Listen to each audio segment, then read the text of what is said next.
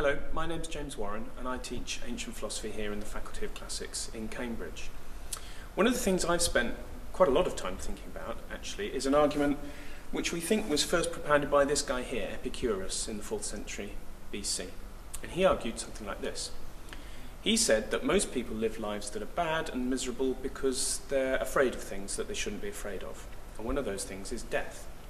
And he says, here's a reason why you shouldn't be afraid of death. So think about this and see whether you agree that his argument's a good one.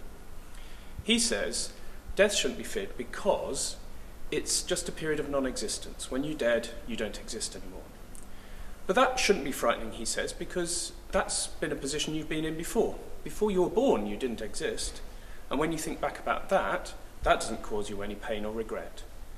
But the period before you came to birth is no different from the time that it's going to be like once you're dead. And so we think rightly about one, and therefore we should think exactly the same way about the other.